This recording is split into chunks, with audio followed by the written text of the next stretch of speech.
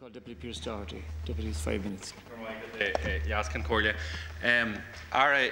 Inúte Sinn Féin Tispin Canasiach Rís San Déal agus muidig Flé an Rún seo agus Carwer Brehenshire, Gajé Harlin River seo ag sílam Mona Bé gur one fan na Gaelan an Tehan seo bhé a hesa tú hain in the hir an tíú seo don orlar ag tor takiart an méide bhí le ré againn. Mar sin an rud a bhí tú hain agus airí eile tanis in seo san rialtas agus teachtaí déala inis tá mar fuirt a fuirtín rialtas ag ré coppla mí a hain. Fadúd an na seirbhísí crí a chuineat na Cantra tuaithe na seirbhísí áthirlána a chuineat mar a teisiad agus fios a choir na seirbhísina. Ach tá sé cinnte agus ionta salar inis go bhfuil na gealstan ní sinna breiste. Breiste agadsa, breiste gantíise, breiste ag locht teachtaí déala fan na Gael agus pártín locht debre. Gealstan na sí a thugsibh le foiile stas na caitheirsin in the bhuilsibh na sí inniu. It is very clear, Minister, and I don't have to repeat the words that have been echoed in this chamber earlier on today and again this evening, that this government has broken the promises to the electorate out there, broken the promises to people in very vulnerable areas who are depending on their health services across this state, from Navan to Drogheda, from Roscommon to Leitrim, and areas in my own constituency in Donegal. Not only have you had the nod and the wink to the constituents during the election campaign that you would ensure that the services were maintained, but you went further than that there. Indeed, in relation to my own constituency and the hospital that affects part of my own constituency, Sligo, one of your TDs went as far as to say that he would resign. He would resign from government if the restoration of cancer services at Sligo General Hospital were not restored within 100 days.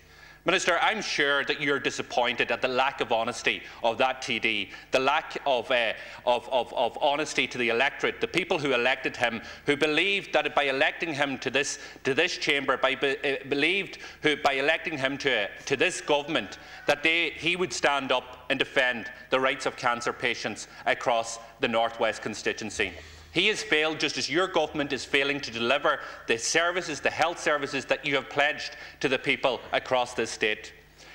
This hasn't been an issue that has developed with this government. It's been an issue, yes, that you have inherited from the previous government. We have seen the previous government run down the health services right across throughout many, many years, and Caoimhín O'Callaghan has referred to it there when he continually talked about the template that would be used across the state in terms of downgrading of hospitals, which was the template used in Monaghan General Hospital. If there was ever a time when I wished Caoimhín O'Callaghan was not correct, it was that. But we are seeing that transpire. We've seen it over recent years with the Fianna Fáil, Green and PD government, and now unfortunately we're seeing you hit the nail in the coffin of health service right throughout this state with the Fine Gael and Labour government.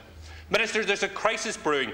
The crisis is brewing, and the 11th of July is the date for the NCHD doctors that will not be available to provide adequate cover for many of our hospitals. No, the bond, folks. You have yet to tell us which of those hospitals will be affected. Where are the rural hospitals that will be affected? We understand in Donegal that Letterkenny General Hospital might not be one of them that will be affected on the 11th of July, but given the fact that 67 of the NHDs are actually locums, and that those posts will disappear in the number of weeks after that, there is a serious threat. There is a serious threat to the downgrading of Letterkenny General Hospital, and particularly the fact that accident and emergency may not be able to retain open after August and September. Minister, in answering questions by Deputy Caoimhín O'Callaghan last week, you said that the junior doctors would be directed to regional hospitals. I am asking you to give clarification to the patients across the North West, to give patients across this state which hospitals will retain its services. Minister, you told us, you told the people that the money will follow the patients. It is very clear from this government that the only people that the money is following is the bondholders. Last week, you issued €12 million of bonds, paid out €12 million of unguaranteed debt of bondholders. Tomorrow, another $10 million. If we take Letterkenny General Hospital, its debt is about £6 to £8 million. If we look at the bond that you're going to will mature on the 2nd of November, £750 million. It is 1% of the debt the Letterkenny General Hospital has. But no, you are prioritising the bondholders over the safety and health of patients. I'll ask Deputy Doherty to conclude, please. It's over time. I'll conclude now. Thank you very much, Deputy. Now,